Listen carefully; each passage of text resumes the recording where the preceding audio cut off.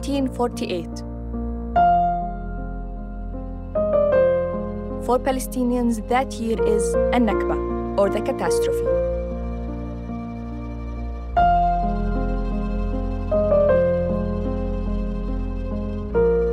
When hundreds of thousands were forced out of their homes.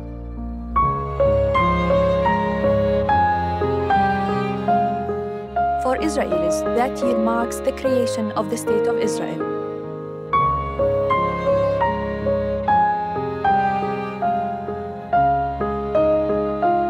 As a filmmaker and as a Palestinian, this documentary series was my way to understand the events of the past that are still shaping the present.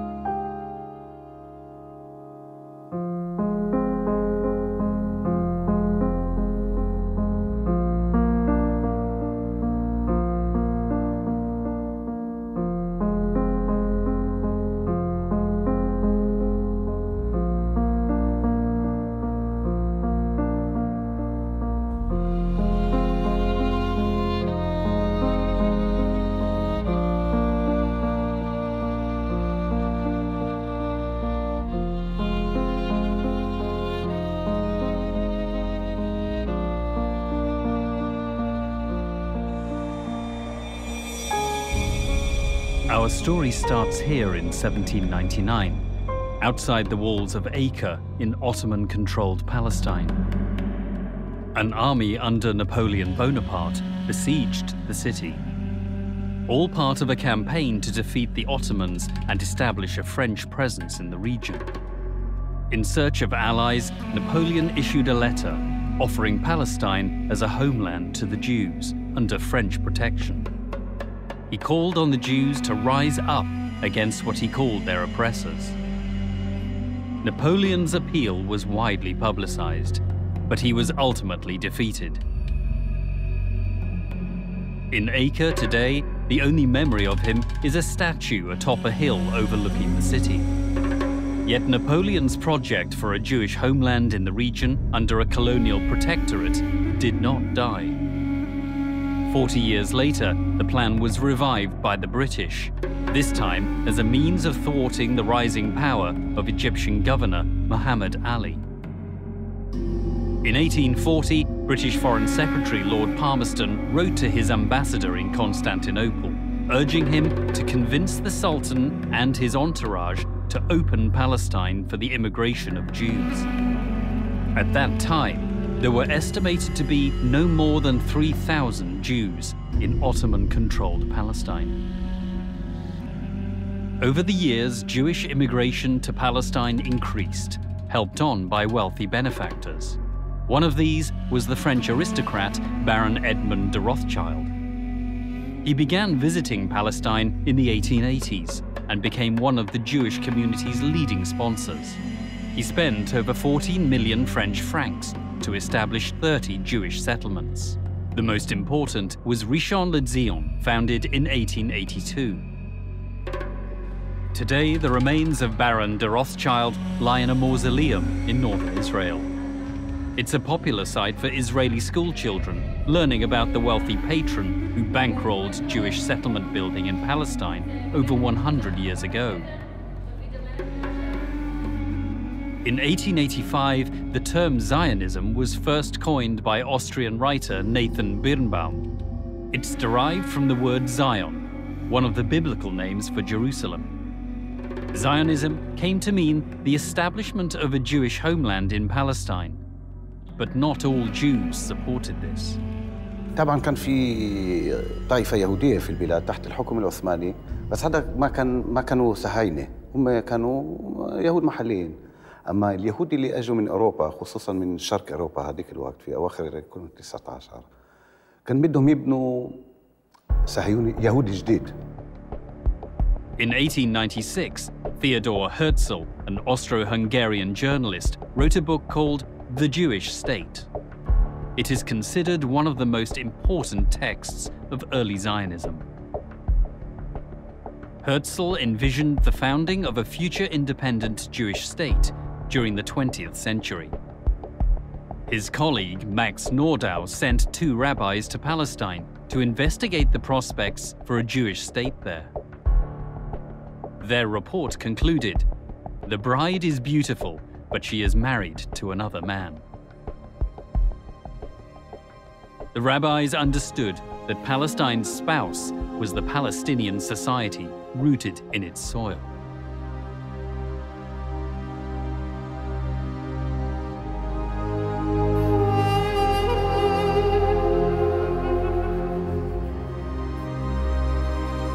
In 1897, Herzl, with Birnbaum and Nordau, convened the first Zionist Congress in the Swiss city of Basel.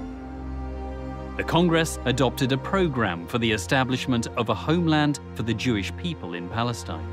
إنما هرتزل بدأ يدعو رسمياً وعلناً لإقامة هذا الكيان، وثانياً اتصال بدول العالم الكبرى آنذاك في أوروبا بشكل خاص حتى تحمي واحدة منها تحمي هذا الكيان. فهرتزل هو أبو الدولة الصهيونية ما في شك، لكنه ليس مبدع الفكر الصهيوني. هو ما عقد مؤتمر لهذه الدول معاً واتفقت الدول على دعمه. هو كان يثير التنافس بين دولة وأخرى، كان يكذب على دولة أنه أنا سأكون معكم إذا أسستم دولة إسرائيل ضد الدول الأخرى، أنا أؤمن مصالحكم على حساب مصالح الدول الأخرى. In 1907, the British government set up a committee to devise a strategy toward the Muslim Arab population of the Ottoman Empire. The committee's report, submitted to British Prime Minister Henry Campbell Bannerman in 1907, recommended establishing a so-called buffer state in Palestine.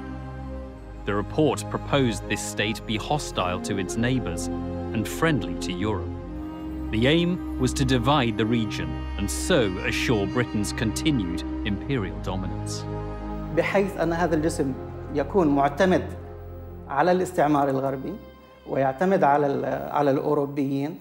هذا الجسم ضمان بقائه أن يكون ما حوله ضعيفاً. في كمان فكر عند الأوروبيين إنه اليهود مقربين لهم أكثر من العرب، وإذا تكون هون دولة يهودية بيكون أفضل إلهم. In 1907, Chaim Weizmann, a chemist who had emerged as a leader among British Zionists, visited Palestine for the first time. He set out to establish a company in Jaffa to develop the land of Palestine, a practical means to pursue the Zionist dream of building a Jewish state. His venture was supported by Baron de Rothschild. Within 3 years, a major deal was struck. The Jewish National Fund, set up to buy land in Palestine, purchased some 10,000 dunams in the Maj bin Amma region of northern Palestine. The sale to the Jewish National Fund had dire consequences for the thousands of Palestinian farmers living on the land. أكثر من 60,000 فلسطيني في منطقة مرج بن عامر.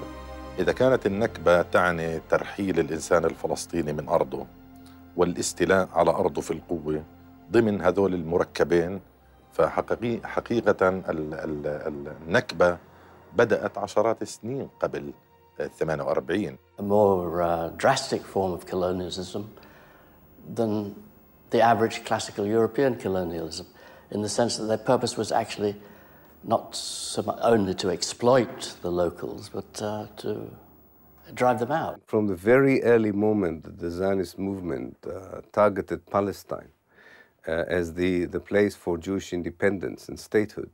And it was clear that there were Palestinians on the land. The Zionist leaders and common people alike got used to the idea that the only way of making Palestine a Jewish state is by causing the Palestinians to leave. إخلاء الفلاحين هو تطبيق للمبدأين، من ناحية الاستيلاء على الأرض تسمى تهويد الأرض، وثانيا العمل العبري، وهو الاستعاضة عن فلاحين عرب بيهود إما من شرق أوروبا، وفي حالات أخرى عندما قل العدد استعانوا بيهود من اليمن. A Jewish militia known as Hashomer was established to protect the growing number of Jewish settlements. Jews held demonstrations to demand the recognition of Hebrew as an official language under Ottoman rule. العربي والفلسطيني كان واعي من اليوم الأول لمفهوم الصهيونية. هي حركة عنصرية تبحث عن رأس مال لاستعمار أرض وتوظيف البعد الديني لجعلها وطن لمن تبقى منها يهود العالم في هوية وكيان ومستقبل سياسي. هذا الوعي كان واضح جدا عن نجيب عزوري، كان واضح جدا عن نجيب نصار. In 1908, Najib Nassar, a Palestinian pharmacist, began publishing a newspaper called Al-Carmel. In it, he warned of Zionism as a movement aimed at displacing the Palestinians. He wrote, "The Jewish state would be a poisonous dagger in the heart of the Arabs." The outbreak of World War I in 1914 created new opportunities to reshape the Middle East. خلال الحرب البريطانيين كان يفكروا عن الموقع، يعني فلسطين على قرب من قناة السويس ودور بريطانيا في مصر آنذاك، كان يدل على دور خاص لبريطانيا في فلسطين، ورأوا في اليهود وفي الحركة الصهيونية شريك في أمر استراتيجي استعماري. In 1915, a secret memorandum was presented to the British cabinet under the title The Future of Palestine. It was drafted by Herbert Samuel, a British politician and Zionist committed to Palestine becoming a home for the Jewish people. In the document, Samuel advised that the time was not ripe for the establishment of an autonomous Jewish state in Palestine.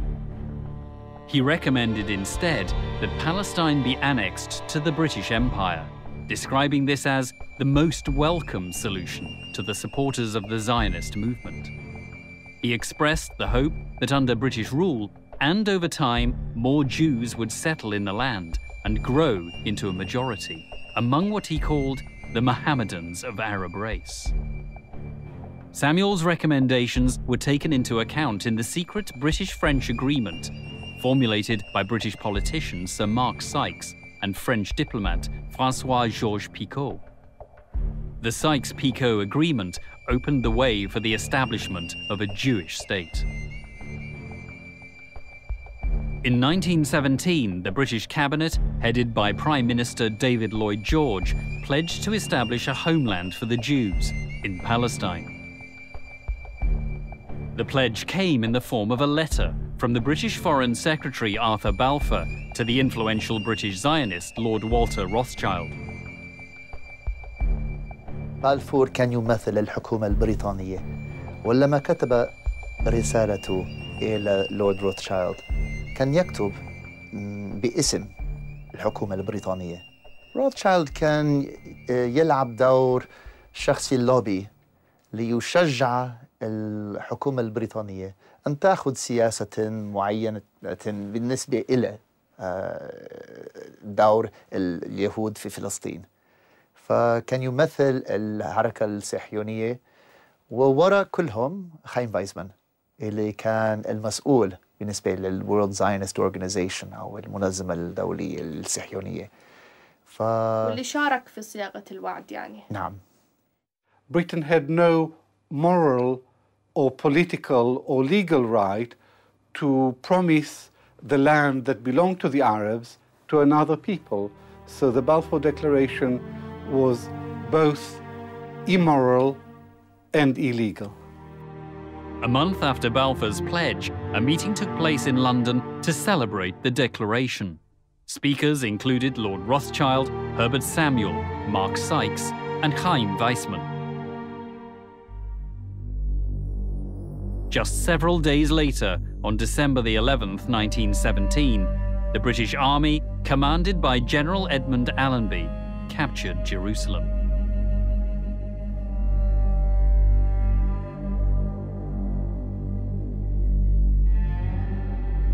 Entering the Holy City alongside Allenby was a Jewish military unit, established under British auspices.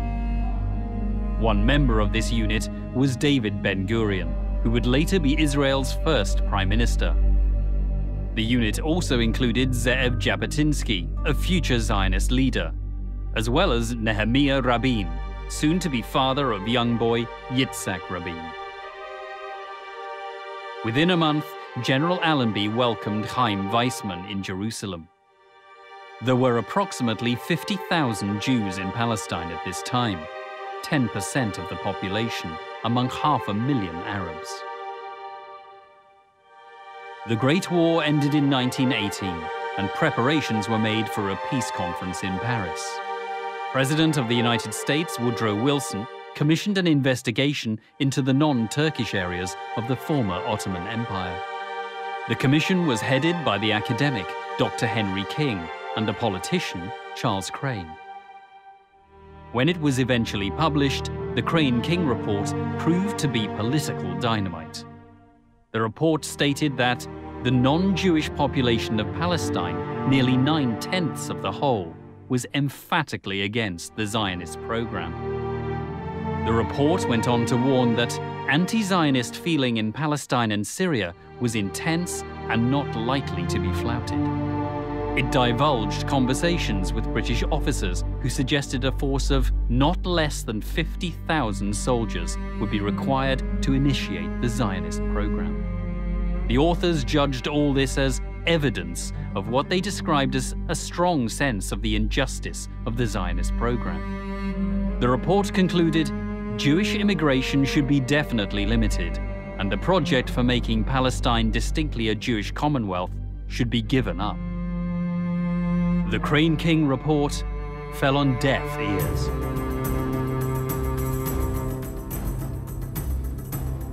At the Paris Peace Conference in 1919, Britain was represented by Prime Minister David Lloyd George and Arthur Balfour. A delegation from the Zionist organization attended, headed by Chaim Weizmann. They presented a map, seen here, proposing the area to be allocated for a Jewish homeland. The map included both Palestine and the east bank of the Jordan River, as well as parts of what are today southern Lebanon and Syria.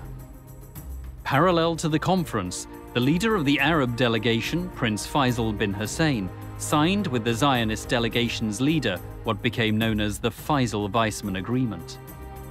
It outlined Faisal's approval for a Jewish homeland in Palestine and an Arab nation in the larger Middle East. The agreement was mediated by Lieutenant Colonel Thomas Edward Lawrence, known as Lawrence of Arabia.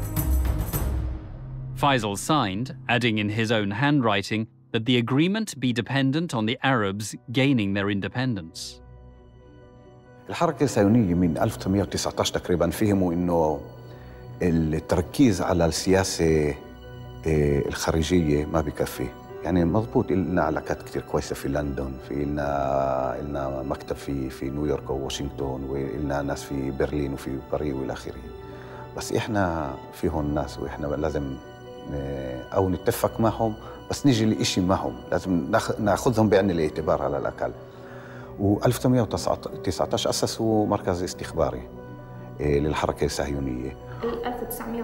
1919 وكانوا ناس يعني أنا ذكرت إنه كان في علاقات في كثير من المناطق، علاقات منيحة بين اليهود والعرب، وكان في يهود كانوا الجيل الثاني هون، يعني إذا أبوهم إجا لهون في 84 1884 86 هم انخلقوا هون ولدوا هون، وكانوا يحكوا عربي ويركبوا فرسان ويروحوا عند العرب، وكان عندهم أصحاب عرب وصاروا يلموا معلومات. وشو المعلومات؟ معلومات من نوع واحد، معلومات سياسية.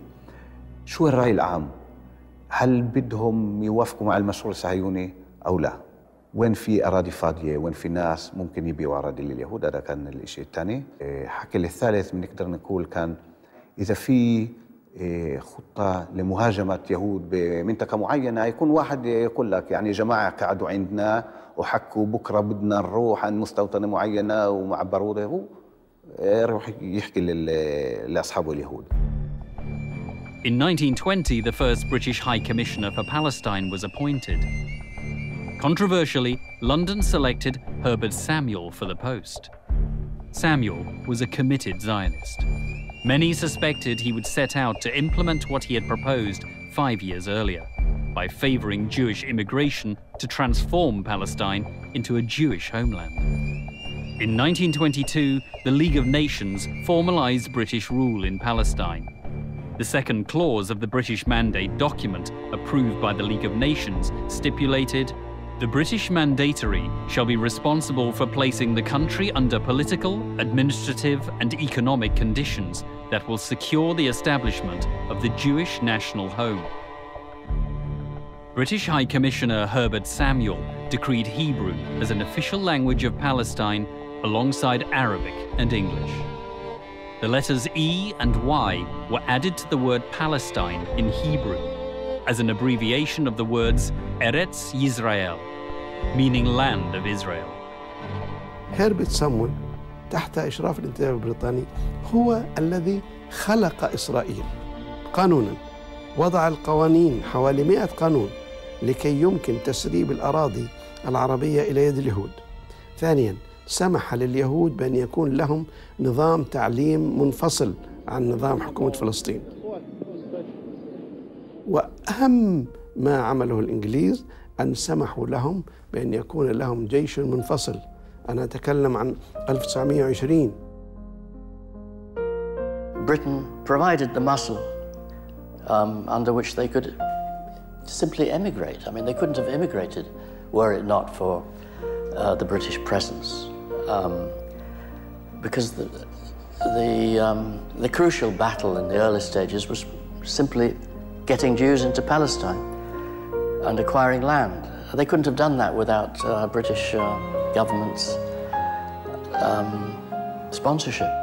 الانتداب البريطاني أخذ أهم شيء البشاع والمتروكة والمملوكة للحاكم وملكها للحركة الصهيونية في المستوطنات فوراً.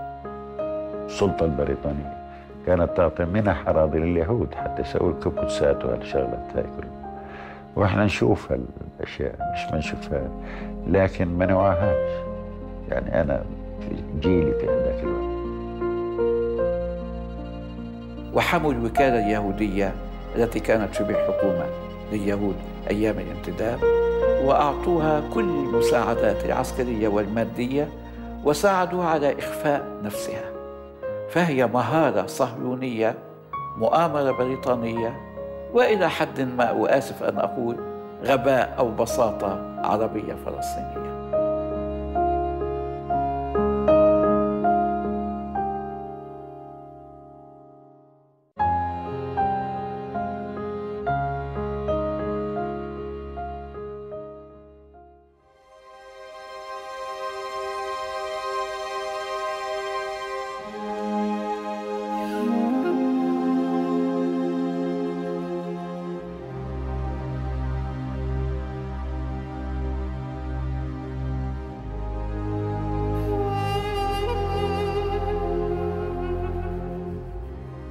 Palestinians viewed the British Mandatory Authority and British troops on the ground as siding with the Jews.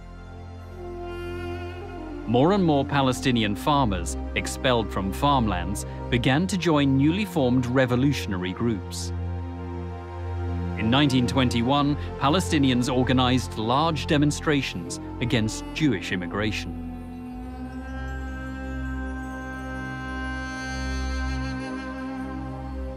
At that time, the Palestinian leadership was in effect hereditary, within one family. The Grand Mufti of Jerusalem, Amin al-Husseini, inherited his position at the age of 25, following the death of his brother, who had in turn succeeded their father. The leadership sent successive delegations to London to discuss the Palestinian question. الحركة الوطنية الفلسطينية في كل وقت كانت تعمل على أن تجمع الصيف والشتاء تحت سقف واحد، الحفاظ على صداقة بريطانيا في جانب ومعاداة الحركة الصهيونية في جانب آخر، وهذا لا يمكن أن يستقيم. نخبة دقيقة جدا، رقيقة جدا بالعدد يعني وبالتعليم، تقابل نخبة إمبراطوريات. يعني اليهود في بداية القرن ال20 نخب إمبراطوريات فعلا يعني. تقريبا في كل منطقة وكل لقاء للمؤسسات الفلسطينية اللي أسست هذيك الفترة مثلا اللجنة المسيحية المسلمية وكل المؤسسات والمجلس الإسلامي أعلى والهيئة الإسلامية، كل المؤسسات بعد كم من ساعة من الجلسة كان في تقرير لليهود هيك وهيك حكوا هذا رأيه هيك وهذا ممكن تشتغلوا معه، هذا عدو إلكم وهذا ممكن تشتروه بالمال وإلى آخره، والتقارير يعني موجودة بالأرشيف الصهيوني. The changes on the ground in Palestine can be noted in the British government's report to the Council of the League of Nations in 1925. The document reported the immigration of more than 33,000 Jews who were granted Palestinian nationality. This was 3 times the figure of the previous year. 13 new settlements were built according to the report. A Jewish labor union called the Histadrut had been set up under the direction of David Ben-Gurion, and the Jewish town of Tel Aviv was accorded municipal autonomy. In addition, the Hebrew University was officially opened in 1925 at a ceremony attended by British High Commissioner Herbert Samuel, the former British Foreign Secretary Arthur Balfour, and the head of the Zionist organization, Chaim Weizmann. As Weizmann's guest, Balfour visited a number of Jewish settlements. In Jerusalem, he met with Samuel and Allenby, the 2 men who had helped implement the policy he himself had laid out 8 years earlier in the famous Balfour Declaration.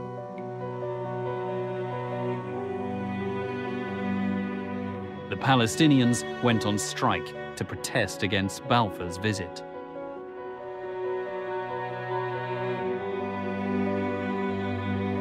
They raised black flags to signal their opposition to the policies Balfour had set in train. The Palestinians were in somber mood. Not so the Zionists. الصورة المشهورة بتلاقي سيدة من الخليل حاطة 3 حجابات، سيدة في القدس حاطة حجاب واحد معظم وجهها مبين تحت الحجاب، والوطنية المسيحية فيش حجاب، وماشيين مع بعض وراحوا على بيت المندوب السامي واحتجوا واعترضوا. Weizmann congratulated Samuel for his work towards the establishment of a national Jewish homeland.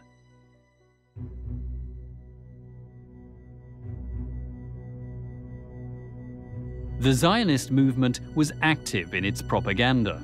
This film, in French, showed the map of Palestine with areas highlighted as land the Zionists claimed to have acquired as of 1925.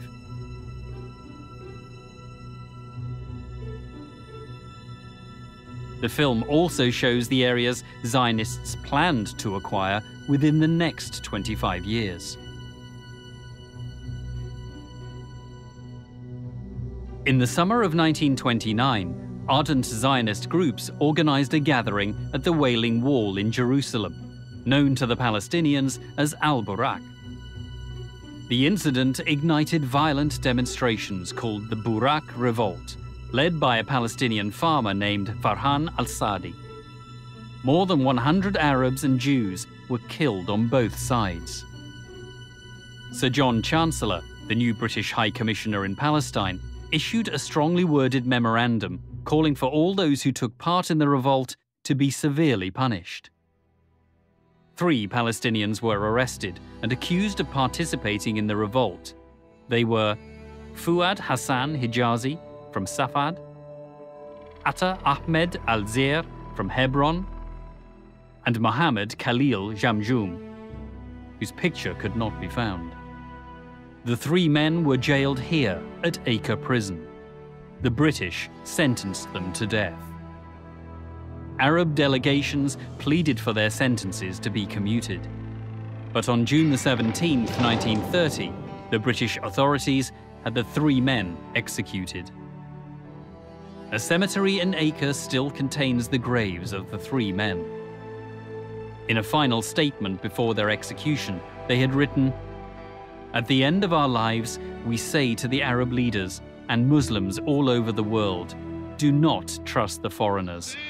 We lived and died for the Arab cause."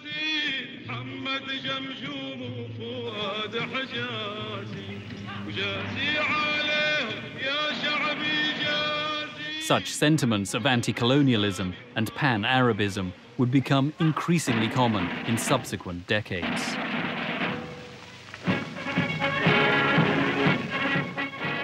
During the first 10 years of the British Mandate, the number of Jews in Palestine more than doubled to reach 175,000. Zionists all over the world were proud of their achievement. I am here today to ask you, my fellow Zionists, which attitude shall we take? Which of the possible attitudes that we face shall be our own? I would say to England, though I am only an American Jew, but an old-time reverencing admirer of Great Britain, I would say to England, if I could, an Arab Palestine is a threat to Great Britain and a menace to the world. A Jewish Palestine is an asset to Great Britain and a blessing to the world.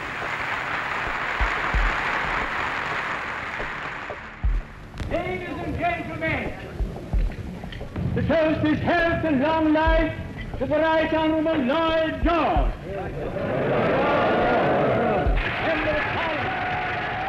With Chaim Weizmann beside him, former British Prime Minister David Lloyd George reaffirmed his own Zionist credentials.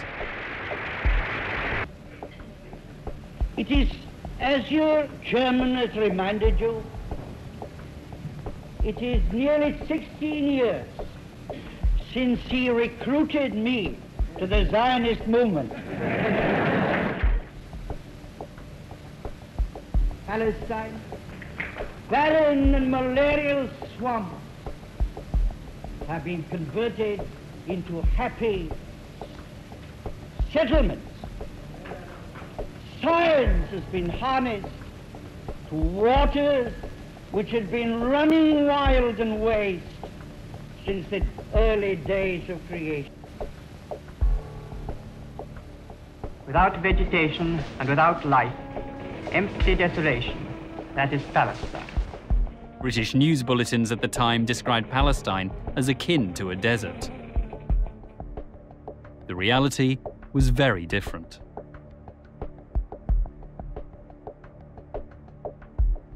الزرع ومانة الله مانة الله إنه ما بكيت تعرف تمشي فيه هيك الزرع الخضرة تصير فيها تطلع الصبح تروحي على المكساء تهدى ريحة الخضرة تفحفح نوار هالخيار نوار هالفقوس هالبندورة ها الحبة عيفها في الشي بعد عيفها بتذكرها 100%. إم الدنيا بكت عيفها.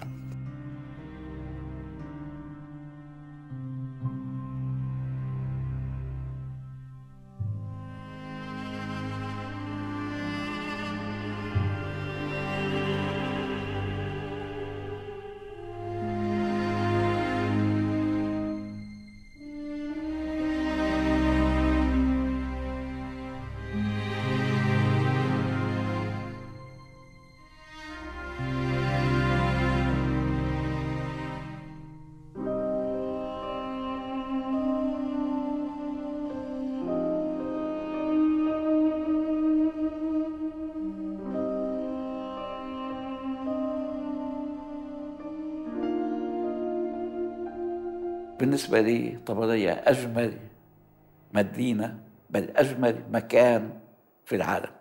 المسيح لم يقم في مدينة طبرية، إنما أقام حول المدينة فيها عمل معظم معجزاته على مياه مشهد. British politicians of the early 20th century had a distorted view of Palestinian society, frequently labeling it as Mohammedan, despite the population including over 100,000 Palestinian Christians. They did not regard them as yet belonging to either an Arab national group in general or to local national groups. The only way they were able to view them was as a religious group of believers. So I think they missed the point, for instance, that Christians and Muslims actually founded a new identity, not a religious one, but a national one. حالة المسيحيين الشرقيين غير موجودة. هنالك مأزق لدى الاستعمار عندما يستخدم التيولوجيا المسيحية في الرؤية المنطقة والشرق الأوسط اللي أدت إلى تبني الصهيونية فيما بعد، مأزق في التعامل مع المسيحية الشرقية. يعني هذه تشكل مش موجودة في عالمه، ولذلك يحاول أنه ينكر وجودها أصلا، يعني لأنه مجرد وجودها بتربك كل الصورة.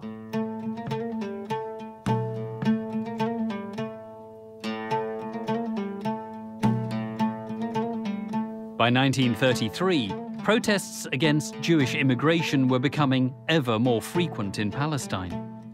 Women took part side by side with men. The British authorities cracked down on demonstrations and arrested thousands. Many were killed and wounded.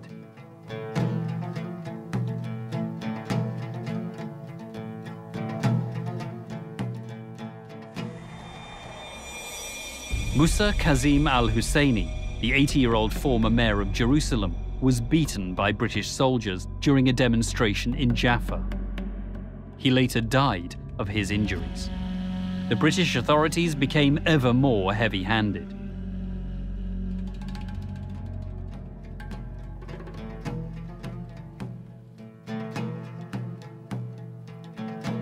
This letter was written by a Palestinian policeman condemning the behavior of his British senior officer, John Faraday.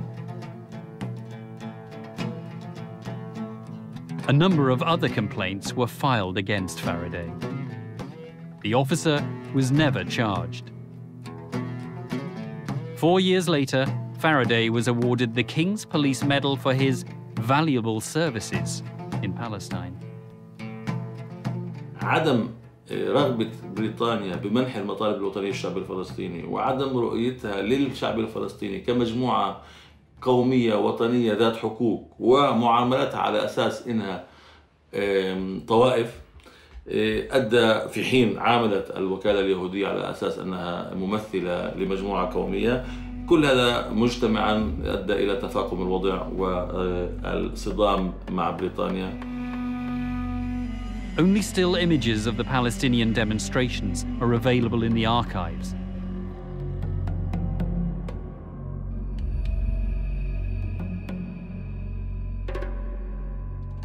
Movie cameras did capture Jewish life in Palestine, as well as British pomp and ceremony. This footage shows the Star of David flag over the Tel Aviv municipality building. This is footage of work in the diamond factories of Tel Aviv. And this footage shows the flow of new immigrants and the building of new settlements.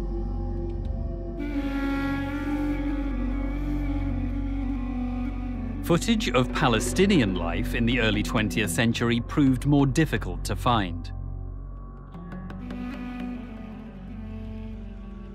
A Palestinian film archive had once existed, but had since been lost or gone mysteriously missing.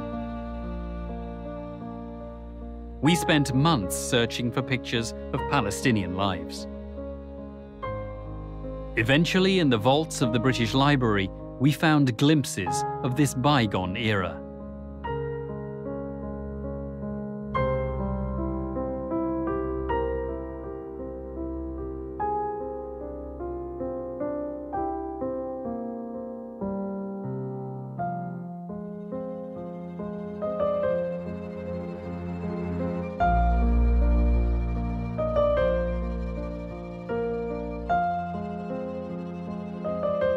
Most of the Palestinians, intellectuals, leaders, journalists, were still unaware how determined the Zionist movement is of dispossessing them from Palestine. In the 1930s, the number of Jews immigrating to Palestine began to increase significantly. From 4,000 in 1931, the figure jumped to 9,500 the following year. In 1933, the number rose to 30,000. In 1934, 42,000. And in 1935, a further jump to 62,000. That same year, Palestinian poet Abdul Rahim Mahmoud wrote a poem which he read aloud to Prince Saud bin Abdulaziz of Saudi Arabia, who was visiting Jerusalem. He asked, "Did you come to visit the Holy Aqsa Mosque, or to bid it farewell before it is lost?" هذه الأراضي عم بتروح، الوعد عم ينفذ، غياب أي تفاعل معها من الحكم البريطاني في قمع وفي بطش وفي قوانين رهيبة في الحكم البريطاني لحد اليوم إسرائيل عم بتطبقها بالاعتقالات وفي الإبعاد وفي البطش. اتحرك من 35 عز الدين القسام. عندما أرسل القسام للقيادة الفلسطينية في القدس ليستشيرهم في الثورة، قالوا أنه نحن الوقت غير مناسب لإعلان ثورة، الشعب غير ناضج لإعلان الثورة، وقالوا أيضا أننا ما زلنا نحن نراهن على إمكانية الحصول على حقوقنا من خلال المفاوضات السياسية. Sheikh Ez ad-Din al-Qassam established a revolutionary group to strike at Zionist and British targets. In 1935, in the hills near Jenin, he and a small band of men were surrounded by British forces. Making a defiant stand, al-Qassam and those with him were killed.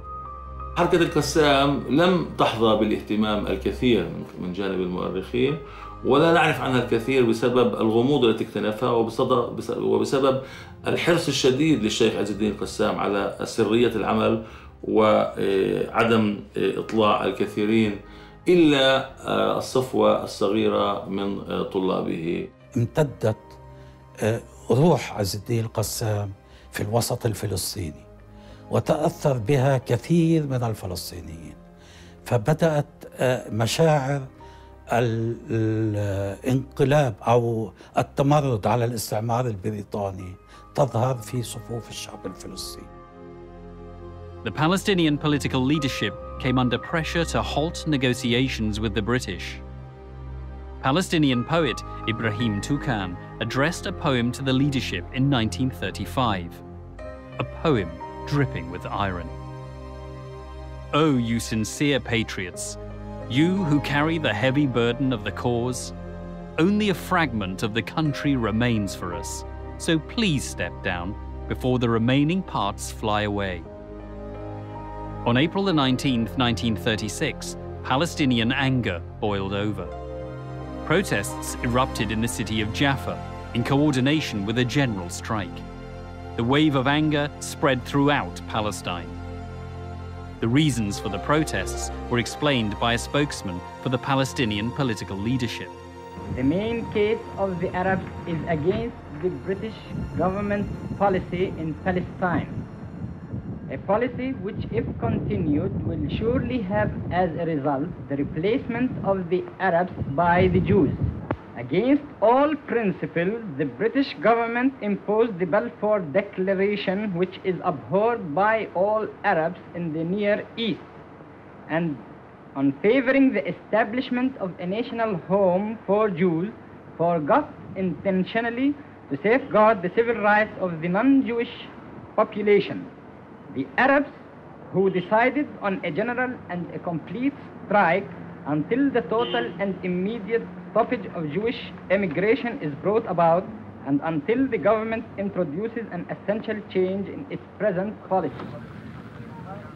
لما صار الإضراب اللي هو من أعظم الإضرابات في التاريخ، إضراب 36، كل فلسطين أضربت، وهذه جاءت نتيجة النضالات اللي صارت في السابق في مواجهة الانتداب، حكم الانتداب وتحيز الانتداب مع اليهود وتمكينهم من تسهيل الأمور عليهم في كل شيء.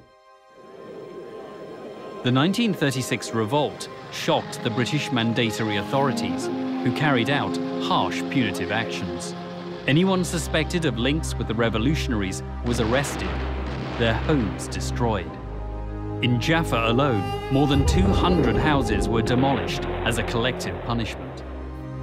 Demolitions in other villages and cities followed.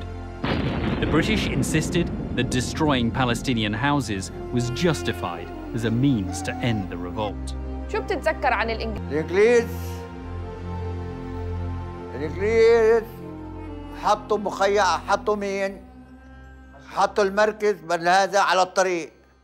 مين ما فات خالي إله، خالي ماخذ الشغيلي تبعه، فاهمي؟ قالوا له فوت انت والشغيل تبعك بدك تكنس المركز. قال له انا ماخذ شغيلتي. ضربوه. لما ضربوه؟ ضربوه لريمون، اسمه ريمون الضابط. تموا يقتلوه لمات. اخذناه عملوا عمليه على حيفا في مستشفى حمزه، فاهم؟ قريم بهذا لا قالوا من الضربه هون منديل الشحم رايح زايب مات. بقوا يهلبونا. شو يعملوا؟ ايه يقتلوا الزلام ويأخذوهم على السجن على تركان، على شرشور هذا البلد ولا شرشور هذا عند بنيامين هاي، يحبسوهم هناك شهر شهرين وشغلوهم في المحاجر شغال الشاكة، وجيبوهم هان على نور شمس على المحاجر اشغال الشاكة. إذا بتقري مذكرات بن غوريون كان يتحدى مفاوضه العربي في قمة الثورة، في قمة ال36، في جلساته مع موسى العلمي اللي رتبها واكهوب المندوب السامي. قال له احنا إلنا حضور فعلي، لا يستطيع الغربي ببريطانيا أن تقول لنا لا، من أنتم في بريطانيا. During the Arab Revolt, David Ben-Gurion, then a prominent leader of the Zionist movement, reportedly made a startling suggestion to the British High Commissioner, Arthur Warhope.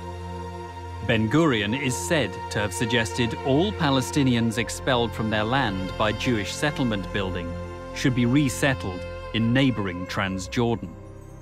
The British High Commissioner is reported to have replied that this was, in his words, a good idea.